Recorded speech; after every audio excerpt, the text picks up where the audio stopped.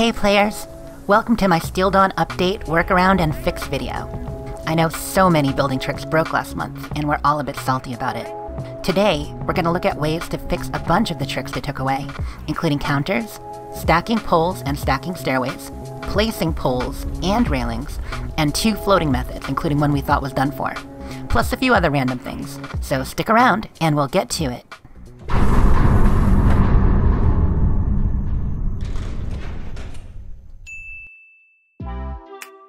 We're going to start with cupboards and counters, because this is a big one.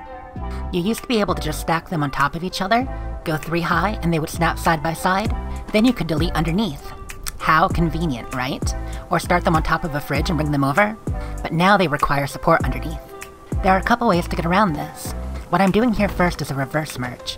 That's when you drop an item into something that'll pop it up instead of sink it down.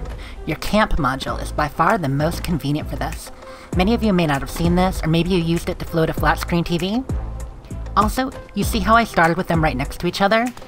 That way you know they're all lined up and ready to snap together when you're done. Okay, let's do this a little bit faster. Otherwise this video would take forever.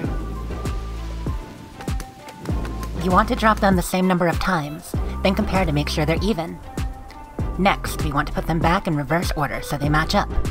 Once you do that, you'll see, they snap just fine. And they don't use any extra budget this way. Because they're floating, you can actually use this both back and front, so you can make a counter surround with it. Oh, that looks pretty sweet. Method 2 is the conduit method. And I love conduit. I'm measuring first here and getting them placed so I can figure out where to attach the conduit. One great thing about this is that one piece will stay behind if you delete another. I love building materials that don't get too attached. So I'm building across, then I'm going to use the middle bar to build with. So I did that third over to the edge. I'll pull these away, it'll stay behind and line it up when I'm done. I'll speed it up again in a second, but I'm going to put this conduit on the ground, and then line it with the back of all the counters. Since it comes in multiple sizes, you can do 2 to 5 counters with one piece.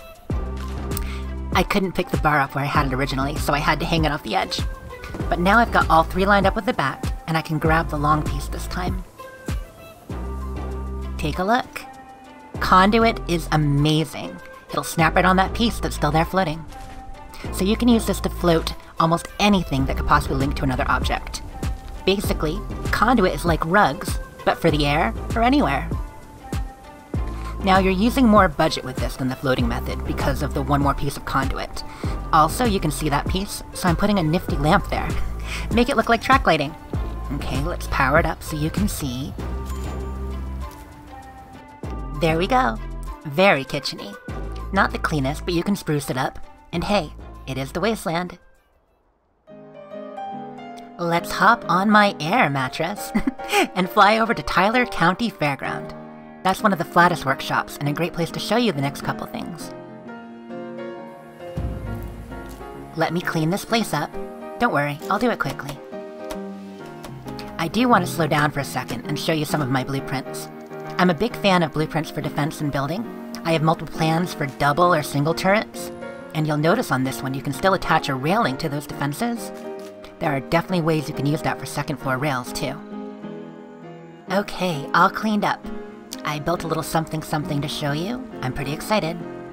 Ah, yes, floating stair gantry whatchamacallits. You can definitely still do this. Great for your UFO builds and any number of floating builds. But first, let's get into freely placing columns. I took a little bit and put together a nice modern style structure for you. You'll notice I'm using wallpaper in a workshop. It's totally possible if you save blueprints of a single wall piece with wallpaper on it. You can then place them in a workshop. Save several styles and you can use them in any build if you want to. So, back to freely placing column pulls. I've saved some blueprints of them stacked already. We're gonna go with the one that is tall and small. That's full size and half size. I pre-made these using floors, which is the way you have to stack poles now. I'll show you that a little bit later in the video. See? I can stick them wherever I want. No, not like that. I'm using a roof at the seam of the poles to make it work. So let's do a half wall here to leave a door. And this is just for show, so it's not that even. But let me back off and I'll show you how it looks. Now we're going to do the same here up front. The front is 2 stories tall and the side was 1.5 stories. So for this one we're using 2 stair poles on top of each other. And ta-da! Look at this! We can do this because the flat roofs kinda lubricate them and let them slide right in. And once I'm done, I'm gonna get in there and delete the roofs with prejudice.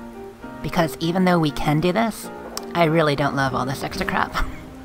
Okay, let's do a quick walkthrough. You can see what I did for a structure.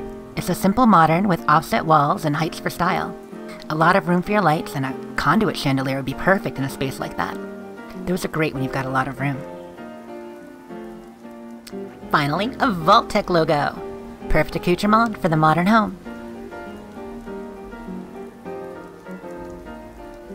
Okay, let's talk railings. I set these up here already, including the wooden ones you can no longer snap. I was gonna just show it to you and tell you how to do it, but let's go back in time, and I'll show you what I did real quick while I was building. I realigned the foundations to put this down because they were offset, and then added a garage door. Now, a garage door is able to trick a rail on an upper floor so that it feels like it's anchored. Probably because they didn't remove that attribute from the top of the door when they did from the floors, or there's just something magical about it. I heard about this through the builder chat grapevine, and then c.a.m.p did an awesome video explaining this, and that you can also use a powered door, which I didn't know. I wanted to be sure to shout him out for that. Check him out, c.a.m.p with a K. While we're here, let's look at a couple other railing options. Missed the wood ones, of course, and you can use them in the way I just showed, but it's not always convenient. These white picket and the wire ones still work well. You can free place them, but the gates and one of the other pieces can actually snap. Honestly, these new catwalk railings are pretty fantastic too. They took wood and they gave us these. They don't really snap, but you can line them great along the edges, or uneven like I did here.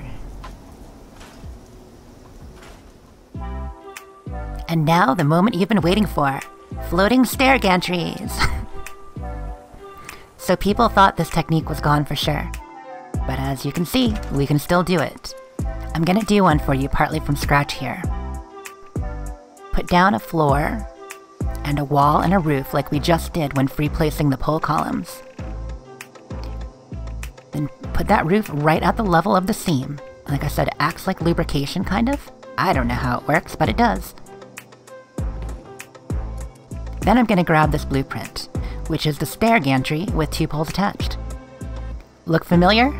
It should. It's just like the old one, but with 2 poles instead of 1. And here we go. Boom. Now that it's attached, I can just delete everything under it.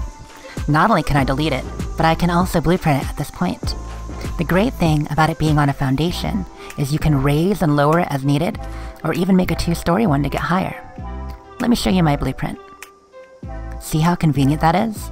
I can move it anywhere up and down and all around, and place as many as I need. I realized I went through that a little bit fast, so I'm doing another section here to explain just how we stack the poles and create the blueprint in the first place. So first, let me show you the float stairs.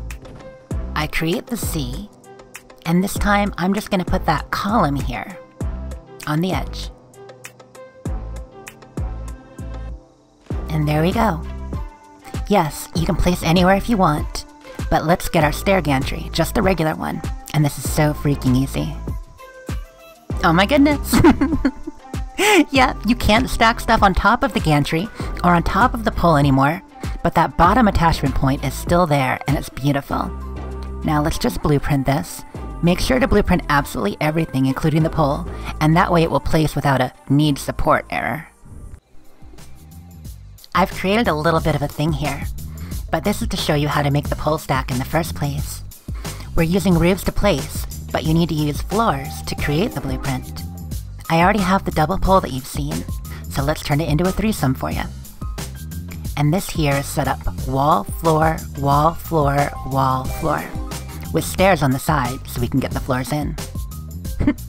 Now we've got 3 of them stacked. Let's make a cool blueprint. Select the poles and nothing else.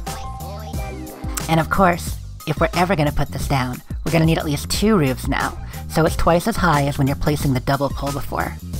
And what are we going to use this for? Stacking the prefab stairs. You can do this inside or outside your camp since roofs go anywhere. Here, let me start setting it up so you can see how I'm going to place that triple pole blueprint.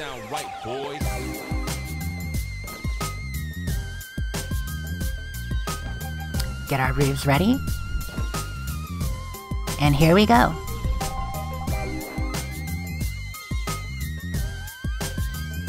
Just snaps right in. Yeah, even though there's 3, you've got roofs between each junction, so it works. And that's all you need to get started. I'll leave those roofs there. Now let's get some stairs.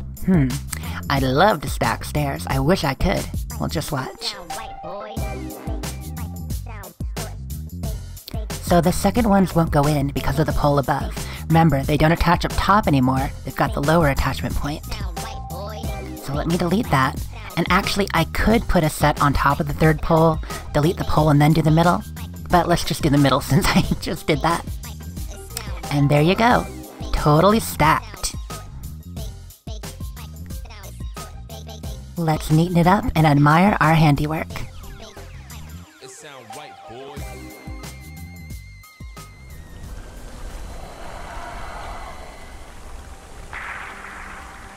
This next bit of the video I actually recorded before I finished my current camp in Christmas break. I wanted to show you guys a couple of things, including a floating method, because Mr. Sexy Hand did his video on all the camp nerfs, and I'm like, you know, let me show you a few things to make up for it, and that's where the whole idea for this video started. It got a little bit bigger than I meant. Check out these shelves. You don't even need marsupial to get up. Anyway, after I recorded this, DTD also did a video on this same method. I'm calling it the catwalk method. That means you might have already seen it, but let me show you how it's done. Yeah, catwalks are awesome. I figured this out because I was doing this double hexagonal build with the catwalks in the air, and I tried a bunch of configurations, and I had to redo the little hexagonal circles a couple times. It's a pain in the ass. But I figured this out while doing it. Let's speed this up a little. I'll show you real quick how to float a camp using the catwalks. So I got the stair attached. You can delete the catwalks, you've got the floating stair. Attach your floors. Of course, anything you put can't be removed until you reattach it to the ground. There you go. I could fill it out, but we're just doing this for now. Also, while we're here with these railings, which, see, look how nice that looks. Ta-da, they also float. People don't know that yet in a lot of cases, but they are fantastic floaters. You can add conduit or rugs to it and build off them. Or you can just stack some kitties, because why the heck not?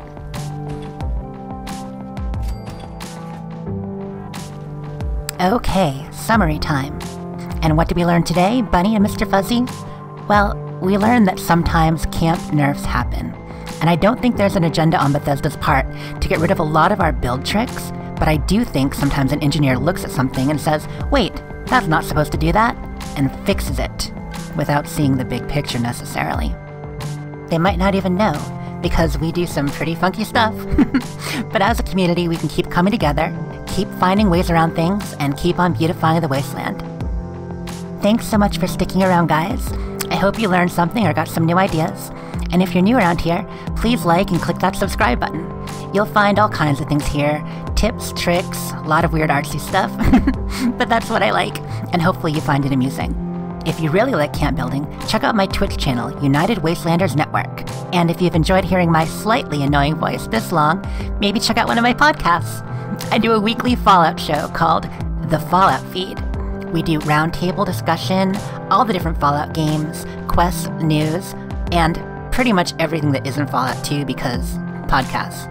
Also, Dames Who Game, which I do with my fellow Dames Who Game.